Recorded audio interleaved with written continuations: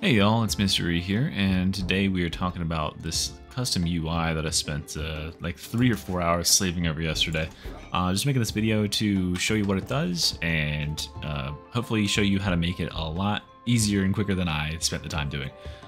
First and foremost, if you are not playing on PC, you can't do this. Sorry, sucks to be you.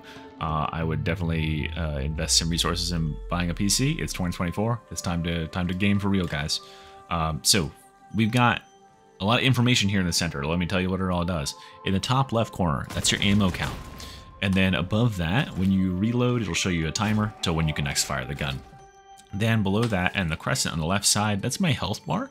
It'll corrupt and turn purple as I am, corrupted, if that's the case, or the number in the bar will be less full if I'm hurt. Below that, at 12, 11, 10, 9, etc., that's my grenade count. That number in 1 in the brackets, that is just an extra 1 that I could not get rid of. That's my keybind for my ability. I want that to be gone, but I have no idea how to get rid of it. So if you do know how to get rid of this, please tell me in the comments. I would love you very much. Top right is my dodge count. Blue number on the right side, that's my shut up, so funny. That's my toughness in percentage. It's only important to know the percentage for your toughness, right? Because that tells you the percentage of the damage of a melee attack that you're going to take. And pretty much all toughness related things in the game come as a percentage. So, if I do take a hit or something, that number is no longer blue, and the bar, the little crescent next to it, is no longer blue, it turns yellow. So I'll know that it's time to do something like charge or hide out for a second so I can get my toughness back and get back to the 100% number. Then in the red number, which you can see changing right here, that's my critical chance. I'm kind of mixed about whether I want this critical chance here. I think I might remove it and put something else in, because critical chance, you either have it or you don't, right? You're not really changing the way you gameplay, the way you play the game around whether or not you have critical chance at any given moment. Let me go show you the other thing that's actually hidden right now, which is that I have my buffs that will show up on the sides here. You can see in the left side, the left of my health, I have Uncanny Strike, as well as Thrusts that pop up over there. Those are my weapon buffs. On the right, I have 2 different buffs, 3 in a few seconds here. I have the 20% attack speed steroid from using Faithful to Frenzy, or Frenzy of the Faithful, whatever it is. This the charge ability that lasts for 10 seconds. It's really nice because it allows me to be like, oh yeah, I have 3 seconds where I need to use that ability again. And then you can see I also have my lovely my Blazing Piety stacks over there, so I can know, like, okay, how close am I to getting that extra 25% crit chance? Okay, I have the 25% crit chance. How long before I need to get another kill or another crit? It looks like about 4 seconds, so let's go ahead and do that. All right, and yeah, the whole idea behind this is to, be aware of what my buffs are at any time with just a glance without having to look too far away from the center of the screen. So how do you get this set up if this is something that interests you? Well, you'll need 3 mods to do that. If you want to know how to mod and you don't know how to mod, go check out my other video. It's a modding tutorial. Literally just search on my channel, search mods or something, and click on the more recent one with the rainbow word mods in the thumbnail. That one is like a step-by-step guide, should help you out. But we need 3 mods for this to work. The first one we need is Crosshair HUD.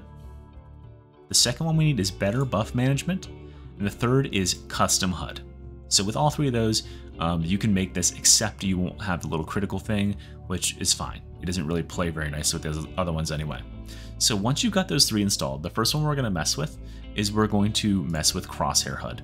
Now, Crosshair HUD has health and toughness enabled by default, but there's some changes we need to make to them. So first, in the health settings, what I did is I turned on, well, the display gauge is already on, but then I turned on scale independently. This allows me to make that gauge, the little crescent shape, bigger than the text is, because I don't want that text much bigger. I don't need to know my health number as like some huge digit. I just need to know, roughly what my health is at a glance. So I also turn on move independently, which allows me to, instead of having when it's default, there's the crescent is way off to the side to the left, and there's this big awkward gap. So I turned on move independently, and I scooched it in and made it much closer and cleaner. Then I turned off display permanent health text. This is just something that I don't really understand why you would use that, so I turned that off. Toughness settings, I did the exact same thing. I turned move independently and scale independently on so I can make it a little bit bigger and scooch it in closer to the text. Then I had to go down here and turn off ability because I'm using the hexagon, the classic ability icon for the game. I don't need their built-in one, so I turned theirs off. And then I had to turn on ammo settings and grenade settings, and I moved them in closer. So I won't show you exactly pixel by pixel where all that stuff is going because it looks like a mess. You'll see it in a second. But I'll let you mess around with that for yourself, and that's generally the first step you want to do. Then we need to pull up our HUD and move its elements. So here's what happens when you press F3. This is custom HUD, the second mod that I talked about, or like whatever it was. This just allows you to move different elements of your screen. And I need you to do a couple things right now. The first thing is you need to get those elements, like the ultimate icon, and move it sort of towards the center. The way you move things is you click them, and that one is teleported for some reason. You click them, left click them, and then you use your arrow keys to move them around, like this. So a really fun, like Tetris sort of thing. So get all those elements like your little crescents and your stuff oriented towards the center of the screen. In fact, you can get like 90% of the way done with this just in this step right here. So make sure everything is nice and lined up where you want it to be. It can be above your eye reticle, it can be below, wherever you need it to be. Some people don't like it symmetrical, some people like a lot of stuff on like one side and want to keep most of their screen on the right side free. Who knows? Do you, champ. But this is how you'll do that. The other really important thing here is when you look down in this bottom, you will see some buffs down, or some bars down here that say like HUD element buffs or something like that. We do not want any buffs showing up on our screen that we do not expressly say, hey, you buff, be on my screen. So what we're gonna do is we're gonna right click that and it'll turn gray like this, that dark gray color, and that just hides it entirely. So you know, like over here on the right, if I never want to see my players that are playing with me, I can right click their bars, and even if I have players in the game, I won't see their bars at all. But I do want to see them, so I'll turn them back on. I can also hide chat, you know, all that stuff by right clicking it. So now that we've got that set up, we've hidden our bar with the buffs. So what will happen is you'll have no buffs at all. You know, you won't see things like, you know, your charge buff. It won't appear anywhere on the screen. So we need to create our own bars in order to put those buffs where we want them and to separate them into the categories that we actually want to be showing. Because there's a lot of buffs in this game, you know, just for off the top of my head, benediction, right? This is an aura. I literally always have the aura. I'm not going to be making any different gameplay decisions based on whether or not I have that buff, right? Yeah, it might feel cool to have a big fat stack of buffs, but it visually clutters the space. And when I'm like playing, I just need to know, okay, I can see at a glance, I've got one buff. I'm missing the second one. That means that I need to you know, hold the attack a little longer to get that second buff to pop up. That sort of stuff. Something that's gameplay affecting. So for the Zealot, the buffs that really matter are the 20-second or the 10-second attack speed steroid that's inferior to the Faithful, and the Duelist steroid, because that lets you know that like, oh yeah, I dodged an attack, I have 3 seconds to retaliate.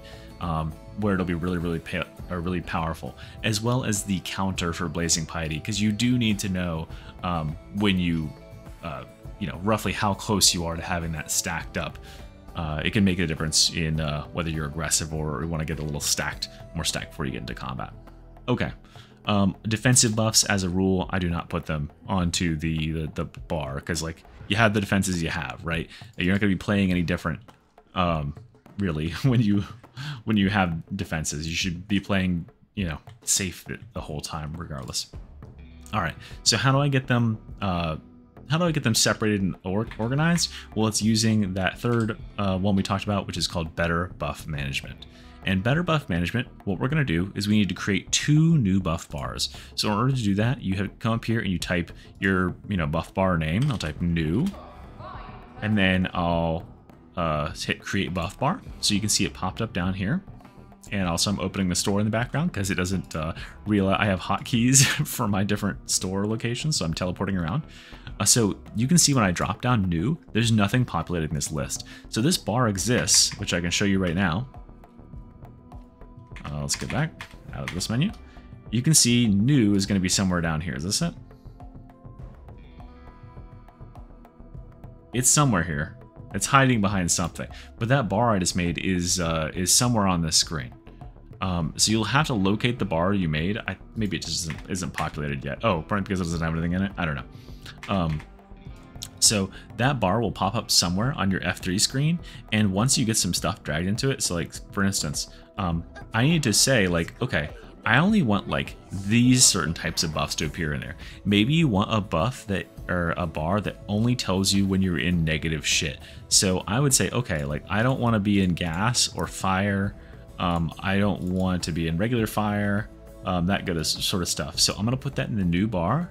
And I'll hit the drop down here for new, and then I'll hit add selected buffs to bar. Okay, so now this new bar will pop up with only these buffs, or debuffs as they are, and you know, we can reposition that stuff as needed. So I'll go into here. Okay, now it's popped up because there was something in it. So here it is. So this bar right here, I'm gonna reposition it where I want it. Maybe I want to see it right there so that my buffs pop up over here. And as I remembered, that was for like gas grenades and stuff. Oh, here, let's just do this. So now I should see. Well, maybe I'm doing it wrong. It probably wasn't the right ones for that. Here's a fun tip. These buffs are super fucking annoying. Okay, this is what took me 3 hours. So just as a friendly tip from me to you, if you are trying to put a subset of weapon buffs into a bar, don't even fucking bother, because there's like 15 redundancies. Like, look how many different versions of what you would think is I think it's Fire Frenzy or whatever I had to put into here. I have like 7 different ones of that. I don't know how many versions of Thrust, 1, 2, 3, 4, like they're for all different weapons and stuff, but then there's also different tiers within the weapons. Just go ahead and put all of them in there. And same thing with debuffs, just put them all in this area right here. Because what I'm certain happened there is, yeah, I was standing in fire, but it wasn't green fire, I was standing in red fire. So if I put that there, it probably would have burned me, and it probably would have showed up there. But so once I get that bar all repositioned where I want it, let me show you where I think you should put your bars. The 2 positions I have for my bars are right here. They're long, it grows out all the way over this way. And then the second one is right here, and it grows out this way. And this is the bar that has my weapon buffs in it. Weapon buffs, there's only like 2 that can affect you at any given time, right, on your active weapon. So it's only going to take a little bit of space. It's not going to run the risk of like growing out here into your main UI and like overriding everything and going off the side of your screen. However, your personal buffs, like your class buffs and stuff, a lot of times you have way more of those going on. So I put it to the right so that it can grow to the right. I could not figure out if there was a way to make it like grow, you know, from right to left instead of left to right. So I just did it this way. So I've got 2 separate bars, and let me quickly show you how to find the buffs for those bars. For my weapon buff bars, like for instance, I'm using the combat sword. I literally just did this. I search combat, or sorry, I'm using a dueling sword, but that falls under the purview of combat sword. So I search combat sword. Good luck finding weapons, by the way, because they're all called like just absolutely stupid shit that the developers did not like. They weren't talking to each other when they named the weapon. So yeah, good luck finding that. So I literally just took this and I hit select all, and I added them all to the buff bar, because I know that, you know, if I'm using a weapon, I want the buffs to appear there. And yeah, no problem with that. So I've got all the weapon buffs appearing on the left side, and then on my right side, I've got just the buffs I want for my class. So for Zealot, I just want my Rage, I want my Duelist, and I want my my attack speed from my ultimate. So those are the 3 that I selected, and I put them in this other bar here. In order to find stuff for your class, it's actually way easier. Just search Zealot if you're playing a Zealot. Just search Psyker if you're playing a Psyker. Just search Veteran if you're playing a Veteran. And guess what? You have to search if you're playing Ogryn. I don't know, because Ogryn... Oh wait, no, it is Ogryn. Okay, maybe I just misspelled it. Okay, good, they did. Okay, I must have misspelled it earlier. Yeah, Ogryn. Okay, just search Ogryn if you're playing Ogryn, and that'll show you all the buffs to your class, and you can pick the ones that you need. So that'll be really handy for stuff like your cooldowns and your rocks. You'll be able to see that right there on the middle part of your screen. Okay, so once you've got those set out into those separate bars, position them as necessary, and get them out of that center part of your screen. And I think that's everything, guys. There is some stuff that's missing from this. If you were playing a Psyker, if you were playing a veteran using plasma gun, I do not have it set up for the heat on the plasma gun or the peril on the Psyker, but those are all things that are configured within custom HUD, or not custom HUD, they're configured within what is this called? The UI, the Crosshair HUD. So you can just scroll down and find here the Psyker indicators just for Psykers, or the peril and overheat settings for the gun and for Psykers. So just use that custom HUD and get it all positioned, and then spend a literal eternity in this F3 menu getting everything positioned as you need. And don't be shy about right-clicking stuff and just like saying like fuck off, I never want to see you again. Like this bar I just created that has the debuffs in it, I never want to see it again. So I'm just going to completely block it. Alright guys, I think that's everything you need to know to get it set up. Let me know if you have any thoughts about other stuff I could change about the UI, or if you like it, like and subscribe. Thank you very much for watching, and I'll see you next time. Bye.